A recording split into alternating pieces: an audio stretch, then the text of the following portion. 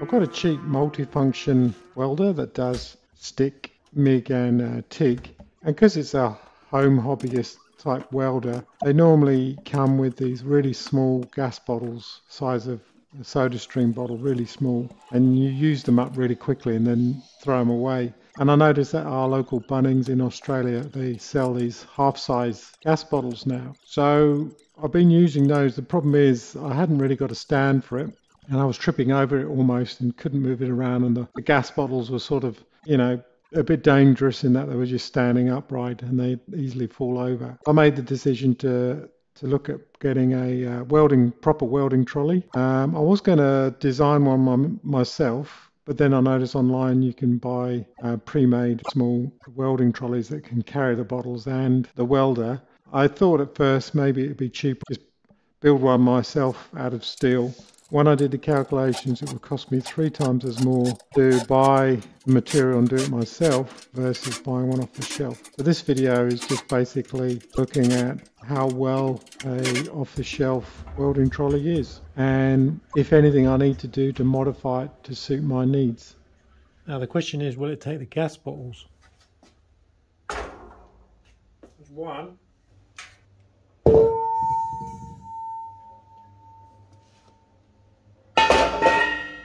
So it says it takes handy size gas bottles. I think these are called handy size bottles. Certainly doesn't fit. I'll probably take a full size one. I don't need a full size one in my workshop. I like the smaller size just because I haven't got much space and I don't do that much welding. So that means we're going to have to mod this. It's brand new and we're going to have to mod it. So probably I'll just pack up the bottom somehow, and we'll have to look into some sort of way to ensure that they don't fall out the back. It's a pain. I just need to come up with an idea of how to securely locate the bottom of the bottles, and then the chain will go around the bottles like normal. So these are the chains. Obviously they just locate in there and then wrap around. Anyway, I'll probably look at doing something where it can just sit side by side like that, but obviously so it's not hitting the wheels. Yeah, oh well, we'll have a think about this and come back.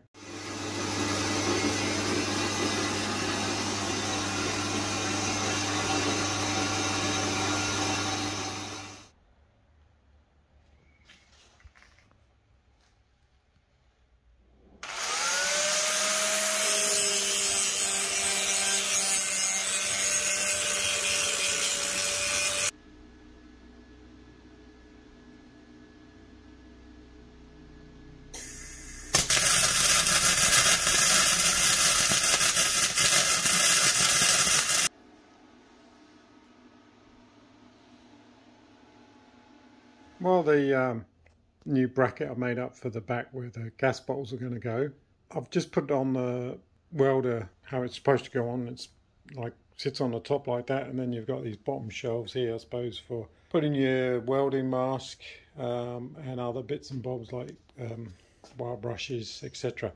The only thing is I want to be able to put 2 welders on here because this does MIG, TIG and stick. But the MIG on this, the TIG on this only does steel because it's a DC only option. We need AC for aluminium TIG, so we're going to have to invest in another dedicated unit just to be able to weld aluminium. So what I'm thinking of doing is we'll put two devices on here. This current one, the Boss Weld multi-function device, I'm going to see if I can fit it in the bottom here. There's enough height in here, except for this lip along the front here. That's only been folded up, and I reckon we could just bend that forward so it sticks out like a lip. It should fit straight in. The only problem is this steel support here will block the ability to open up the side of the unit to change wires, etc. I suppose I could lift it out every time I want to do that, but I'm thinking maybe of just cutting this and putting in a new support that goes straight down. Yeah, so that's an option. Anyway, I'll have a play with it and see if it's going to work.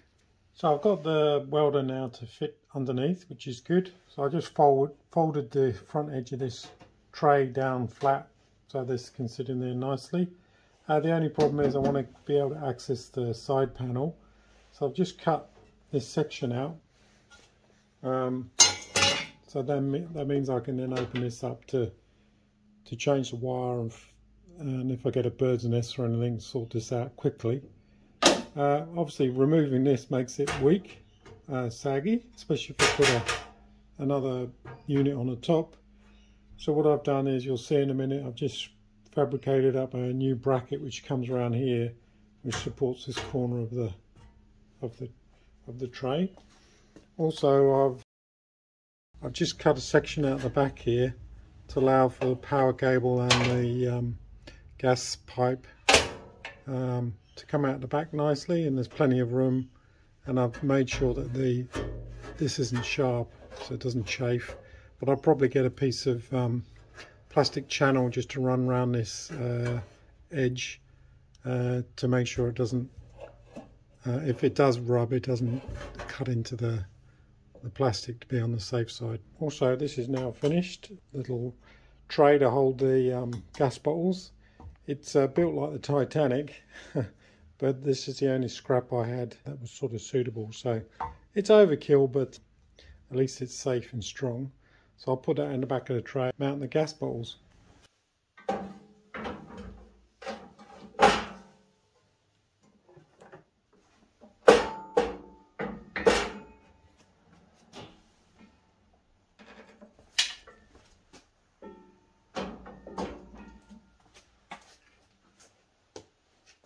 Yeah, so I can now easily reach the gas bottles, and they're pretty stable in there. That's the next job. I've got to just put the chain in here so stops them potentially tipping over. But the best thing is now I can see the gauges from the front and turn these off, and if I want to I can swap the gas over. So obviously this tank is pure argon for aluminium welding, and this is a mixture of, I think, the normal one you use for MIG, etc., which is mainly carbon dioxide, which is ideal for steel, etc. Yeah, like I say, I've done a little bit of MIG welding with aluminium. It's a bit, it's not great. So like I say, eventually I'd like to buy a AC TIG welder, and that can sit on the top here, set up purely for TIG welding, and then the bottom I can use for heavy duty steel, like for MIG and stick. So yeah, so you always want to be able to quickly use something rather than unscrew all the fittings and put on the TIG fittings, and then when you want to use MIG you unscrew it all and put it all back together. So I'll probably have this will directly connect just to the TIG, because that'll be for mainly aluminium eventually. Anyway, it's a lot of fluff. The last thing I've got to do is just put this bracket in, and I'll show you that in a minute. There's just the paint's drying on it. Once it's dry, I'll fit that in. Is it worth buying something like this and then retrofitting? I think so. Just the cost of the steel and all the fabrication. Yeah, it's a bit of a pain to knock this up and change all this bracketry, but overall it's quicker and cheaper to buy something and then retrofit than try and build something from scratch. It's nice and compact, it's nice and narrow, and the whole thing I want to do is have it a little bit mobile, but have it all into one area, because the gas bottles were just freestanding and I was tripping over them, and they're dangerous if they're not properly secure.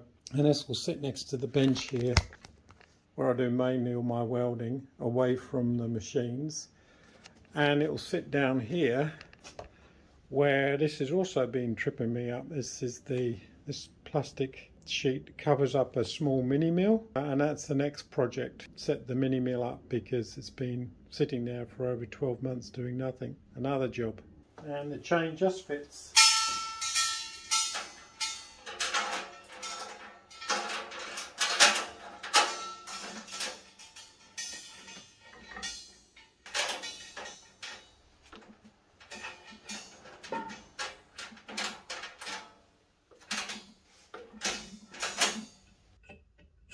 So I've made up a bracket, and I'm just putting a riv nut in here.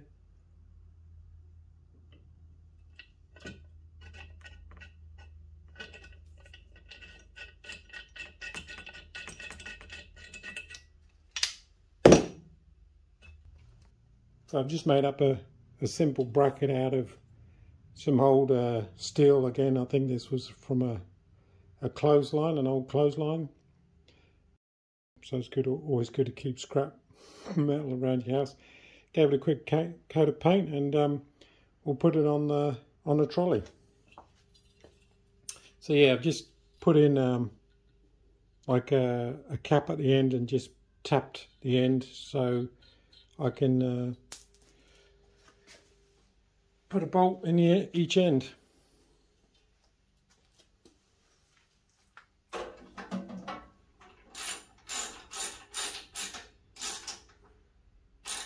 Okay, so that's it. So it means I can now still get in the side here and change the wire, etc. But I can still put a lot of weight on that now. That's not going to go anywhere. Keep the rigidity. So I think after a bit of a flash, we're good to go now, I think.